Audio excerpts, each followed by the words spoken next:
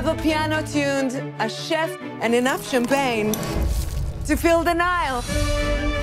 Death on the Nile cocktail hour, shall we, Dawn? Well, there's never a bad time for a cocktail. Lynette Ridgway. That's Gal. Mysterious, dark. She could drink a French 75. What's in that? Gin, champagne, and lemon juice. It's a lovely thing. And give you a bit of a kick up the arse at the same time, which Gal could do. Luke, Jewel of the Nile. Which is sort of classy. Is he classy, Luke? Yes, he is. Yes, it's just Tom who isn't. Wonderful as ever. Rosalie Otterbourne, very sweet, and a Manhattan just sounds right. Sounds right for the period. Quite businesslike, and she's certainly that. A woman can run her affairs as well as a man, or better. I love that girl.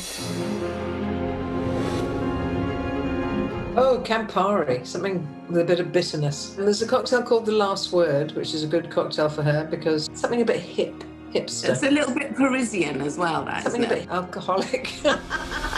Be careful. It's too late. Bowers's. Oh, I think it would be something quite fruity, and it would be zingy, so it might be a sangria or something like that. Like a sort of overgrown schoolgirl. 3 cheers and a tiger from me.